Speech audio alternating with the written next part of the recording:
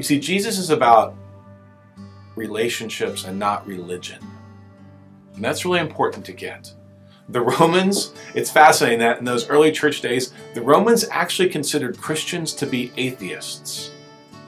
Because they looked around and they said, where are your temples?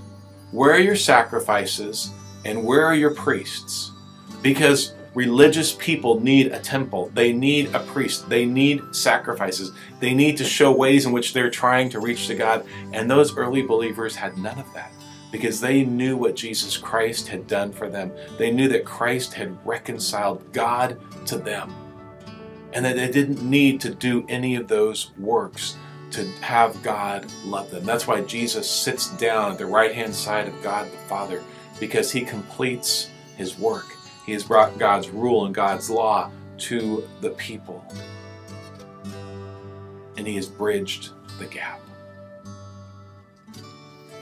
And so that's the good news that we celebrate.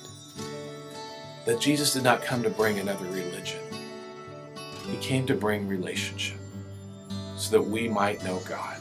And I want to look at that again, because if you look at the very end of Hebrews chapter 8, verses 11 and 12, where the preacher is quoting from Jeremiah 31.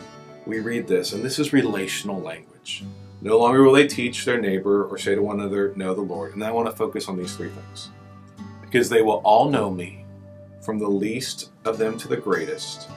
I will forgive their wickedness and will remember their sins no more. They will all know me. Because God is saying, this new covenant, it's about relationship. They will all know me. Not only will they all know me, from the least to the greatest. You see, in God's economy, in God's kingdom, we are all one. From the least to the greatest.